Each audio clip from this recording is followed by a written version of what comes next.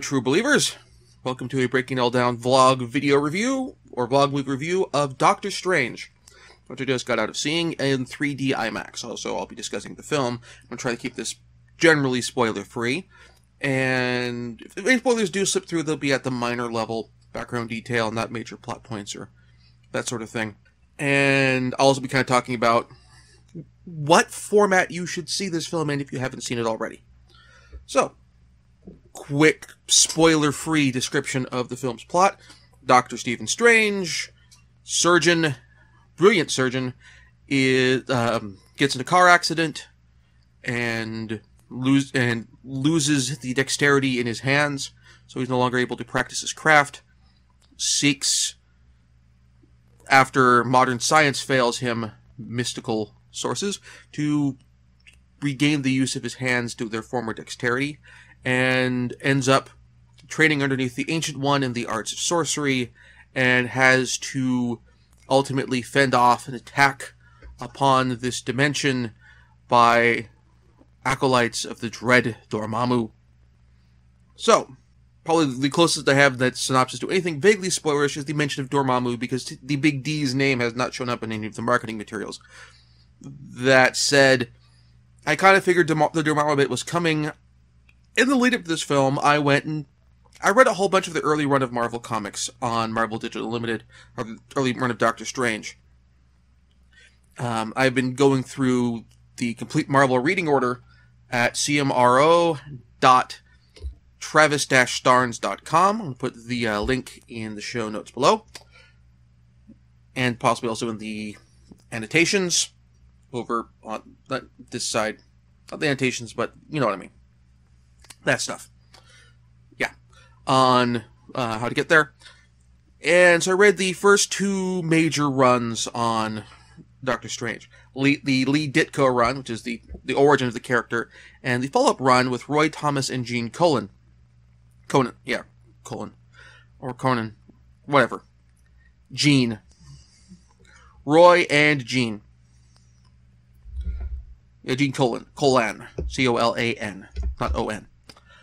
Anyway, reading through that run, and I picked up a few bits from that that gave me some tidbits I hadn't noticed before, and let me make a few educated guesses. Namely about the bad guy being Dormammu, because in the comics, during the Lee Ditko run and during the Thomas Colan run, Dormammu, who is in the comics a perfectly humanoid figure, looking almost perfectly human except for his mystical energies and some bits about his appearance, has dark rings around his eyes, like they're sunken into his head. Kind of like, not like reverse raccoon face, but like, I guess I'd describe it as like the classic zombie corpse makeup. Imagine white corpse paint with not like eyeliner, but like straight black rings around the eyes themselves, makes someone look like a corpse. Think like that with Dormammu in the comics.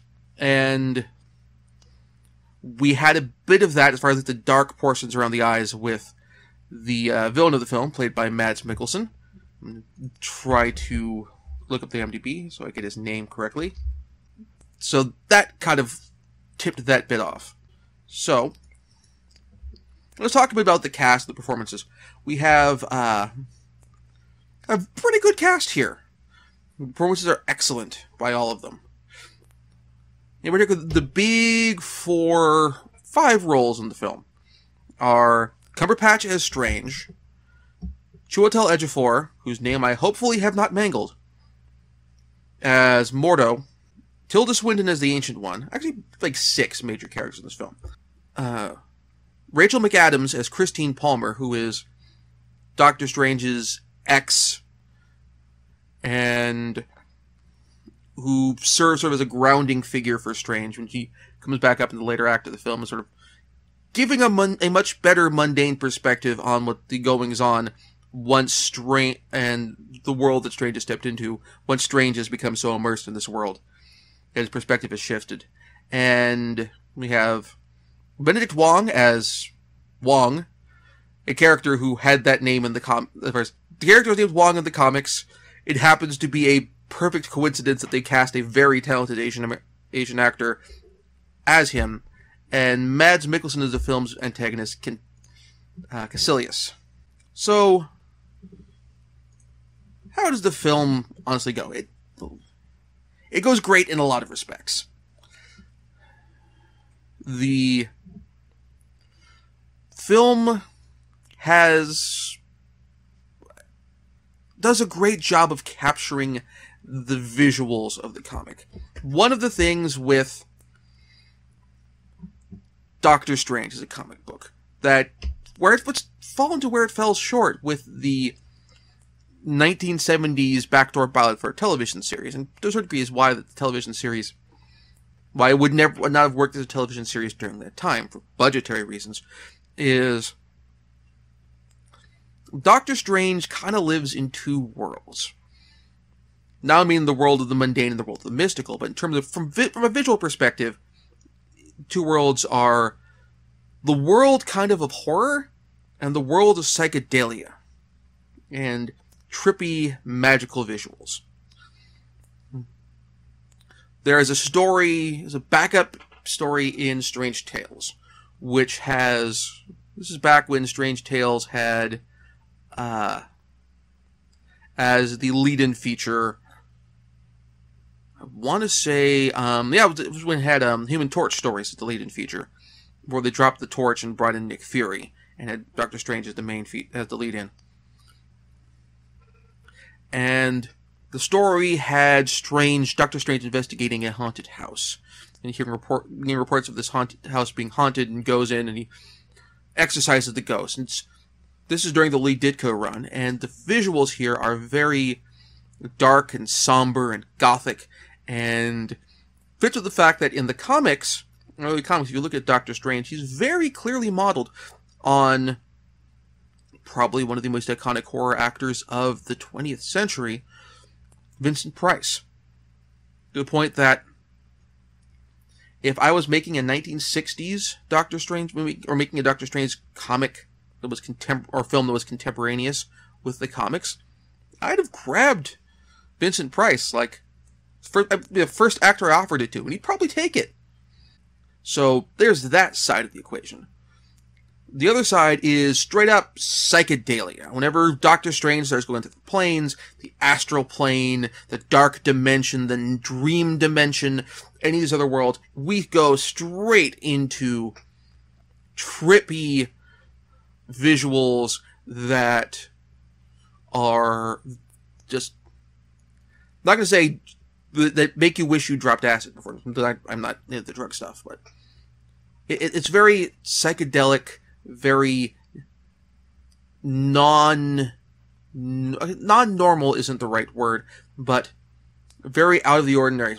Sometimes kaleidoscopic, sometimes completely chaotic and without pattern, but in interesting ways. And the film does both these parts. Well, it doesn't go as much into the horror portion, unfortunately. Maybe the second Doctor Strange film will capture that side of the equation. From understand the plan for the next phases of Marvel after Infinity War to get into more personal stories. And getting into the horror side of Doctor Strange would be definitely a place to go for that film. I guess the better comparison would be, but yeah, for the Other World is more conventional sort of superheroics, I will say, with a little bit of not a little bit, but a chunk of martial arts action. It actually kind of borrows from the Doctor Strange direct-to-video animated film that was made by Marvel Studios a while back when they were considering that approach for adapting the main Marvel Comics properties to smaller screens. It takes a bit from that.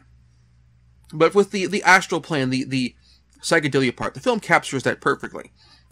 There's a sequence in the film, we get a bit of that in the trailers and in some of the other promotional materials on the Marvel YouTube channel, which involves Doctor Strange going through all sorts of psychedelic images, kaleidoscopic stuff, when he's learning about other worlds and dimensions from the Ancient One.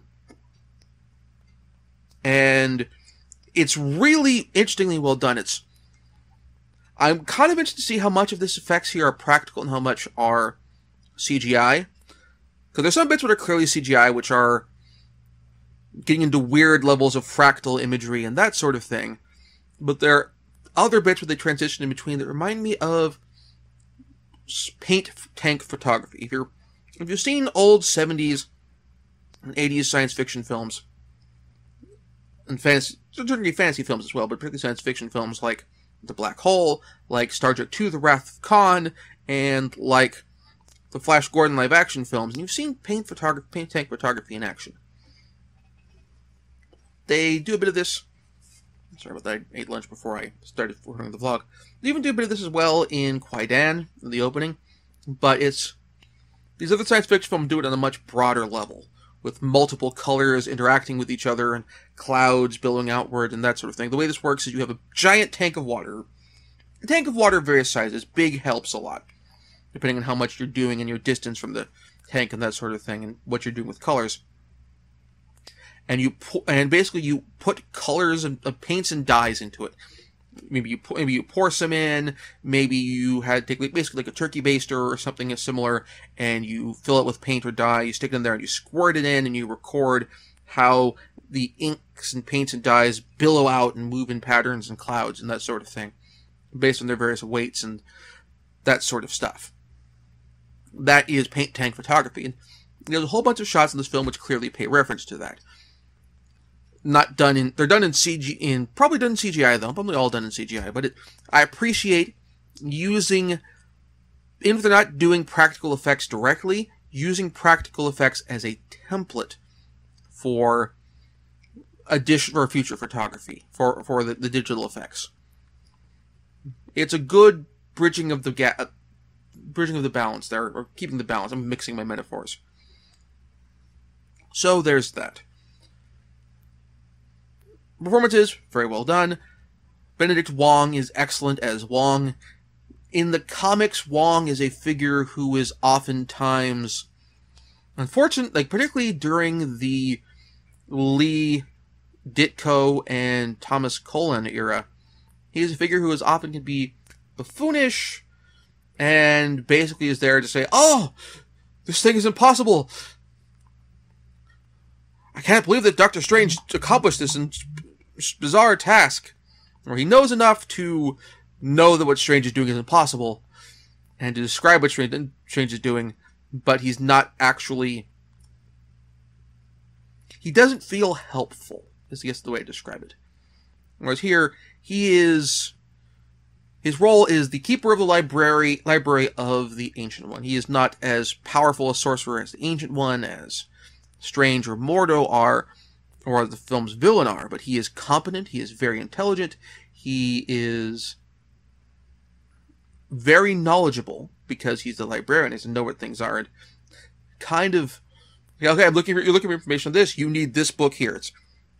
He's a librarian, he's a battle librarian, too, because his job is to protect the books as well. And so the way the character is written fits well with Benedict Wong's strengths in terms of, actually, I can't say too much about keeping with his strengths, I haven't seen enough of his work, but Benedict Wong's performance plays him well as a character who maintains a front of severity and seriousness, but he has his elements of smartassery as well. So, got that.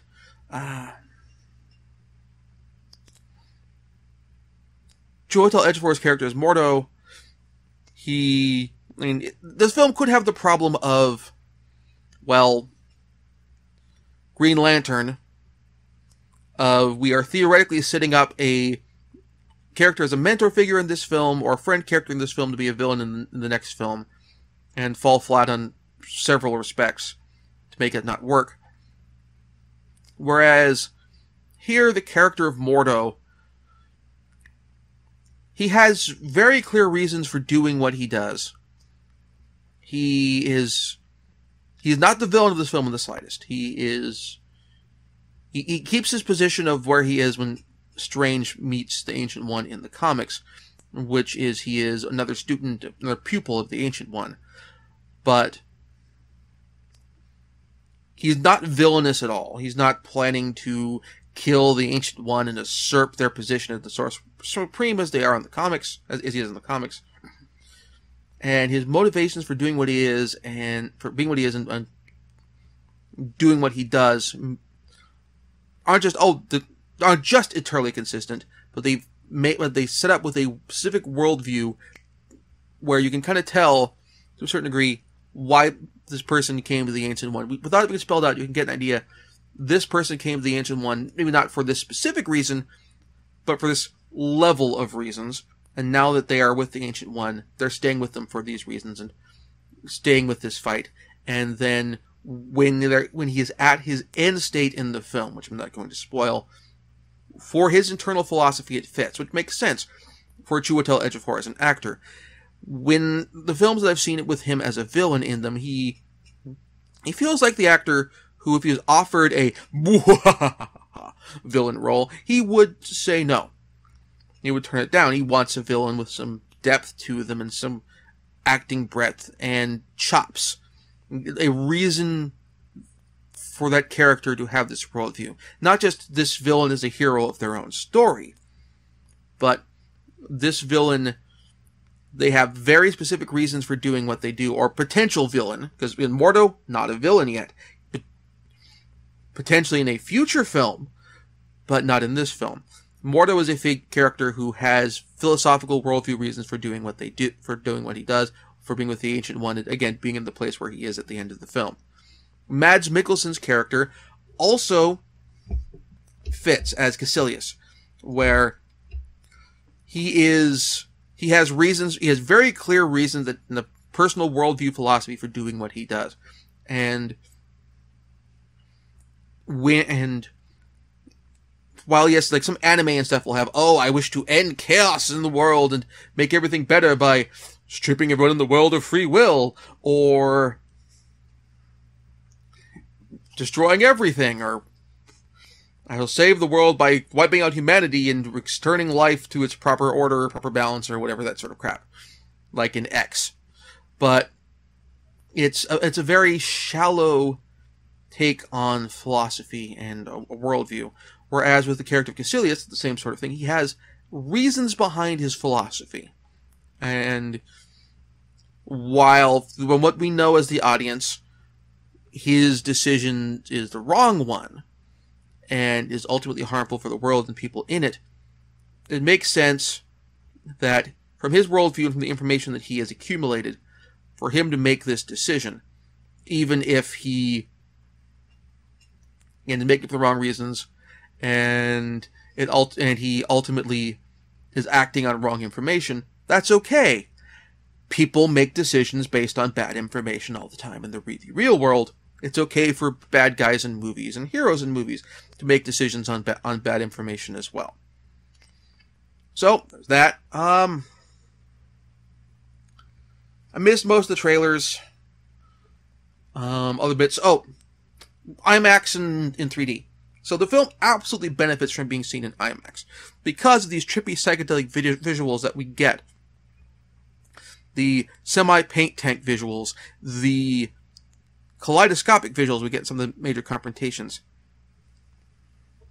They work because they work really well in 3D, and because oftentimes they're digital effects, they fit well in 3D. It's from the benefits. It has the depth of field that makes a good 3D movie anymore. You can't just make a 3D film and have popping towards the camera. You have to have depth of field to get a good 3D movie. And this film gets that.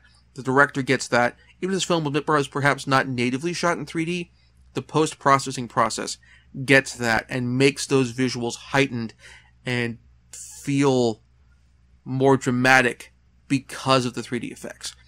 As far as IMAX goes, going from the credits, the film was shot natively in IMAX, and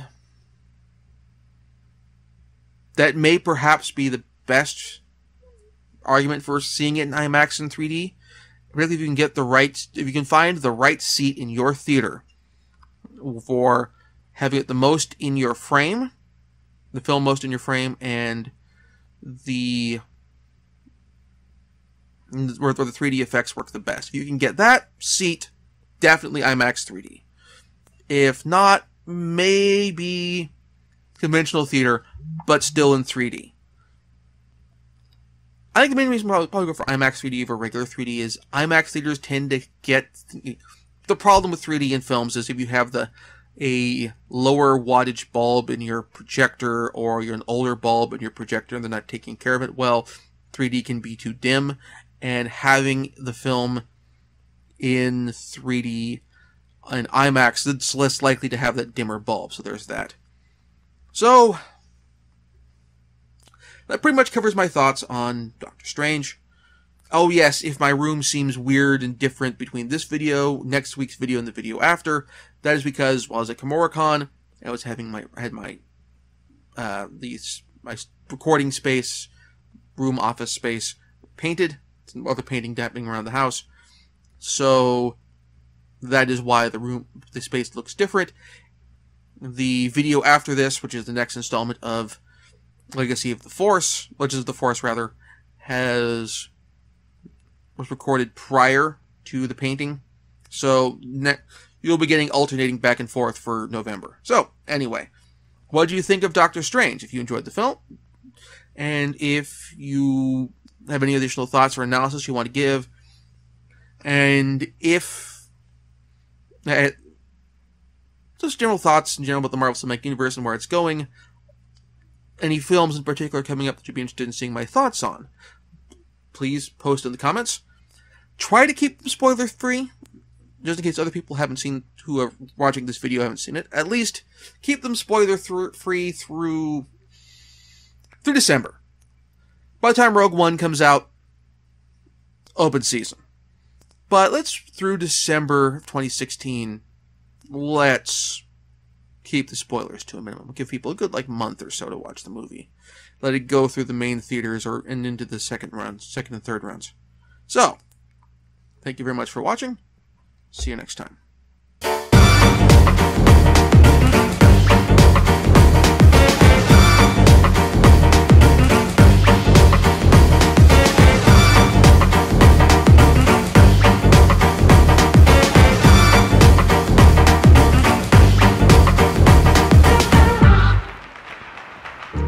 Thank you very much for watching. If you enjoyed the show, please like this video and subscribe to the channel to be notified when new videos come out. If there's something in particular you'd like to see me cover, or just want to get your name in the credits or otherwise help the show, please support my Patreon. Once again, thank you very much for watching, and see you next time.